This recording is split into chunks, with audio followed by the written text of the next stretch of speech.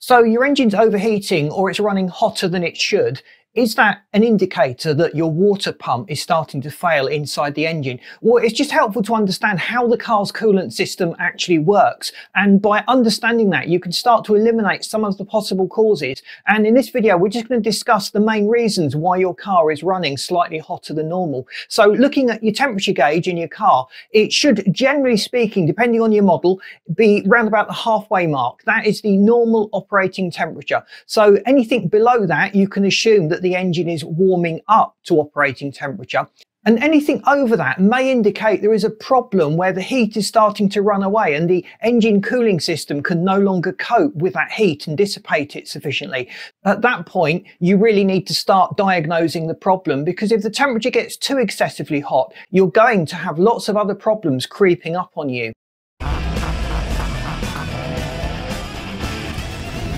A car operates at a set temperature. That optimum temperature has been set by the manufacturers. It prolongs the life of the car. It improves the efficiency or the fuel economy you get from the car. And everything's just been designed with those operating parameters in mind. So when the car is outside of that, you start to run up extra bills. Your car is not as economical.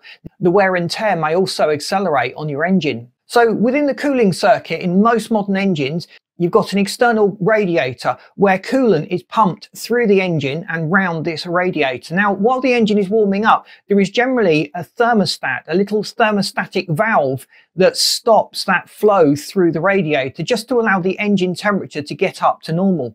If the engine temperature is going above what you would expect, it could well, and it's most likely down to the thermostat not opening soon enough or some other problem where the thermostat flow is incorrect. So it's just restricting the amount of water that gets through that radiator and cools the engine down. Also, bad maintenance or using the wrong coolant can also create problems with the engine overheating, but I'm going to assume that we've all been fairly good. We've maintained the car properly, we've used the correct coolant, and the levels have all been topped up to the correct levels, and there's also no air bubbles in the system. So if you're fairly comfortable with car maintenance, a good place to start is just removing the thermostat.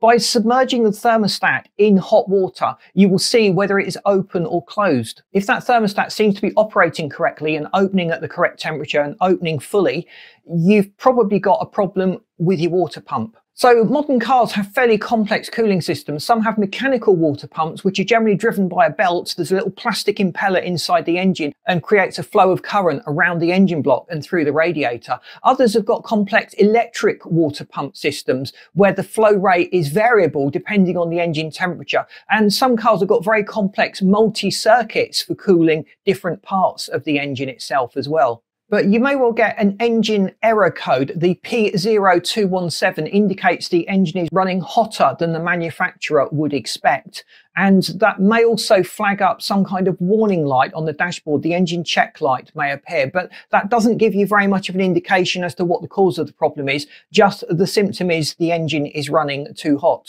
So on the water pump itself, the plastic impellers can break off.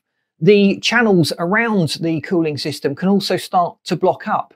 You may even get leaks coming from the housing of the water pump itself. So if you notice those leaks, or you notice a ticking noise or some kind of strange noise coming from the water pump area of the car, it could well indicate there is a problem with the water pump.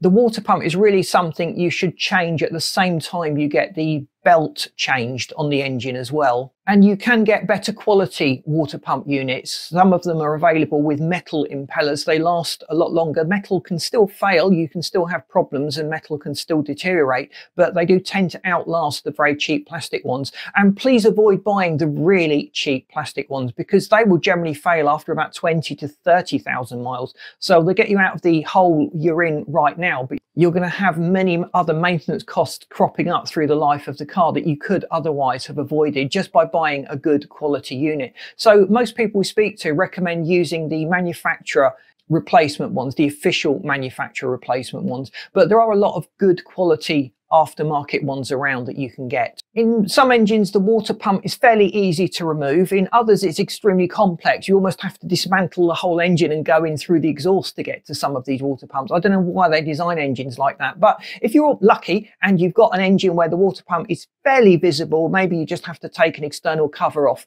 and slacken off the timing chain, pull out the water pump, you can actually inspect it and see if there is a problem in there. And that'll also give you an impression as to what the internal state of the engine is like. Is there a lot of corrosion? Is there a lot of gunk building up on those cooling channels? So don't skimp. If you notice a problem with your car temperature starting to climb above normal, do investigate that and get it sorted. This is a classic case of one of those things you find early on and solve it will prevent you from having expensive repair bills further down the line as the problem just grows and escalates into a much bigger issue. So I hope that's cleared it up. Please boot the like button if you found this video useful. I've lined this video up for you that you should find interesting, and please subscribe to the channel if you haven't done so, because we'd hate you to miss out on all the content that we're pushing out. Thanks for watching. See you in this next video.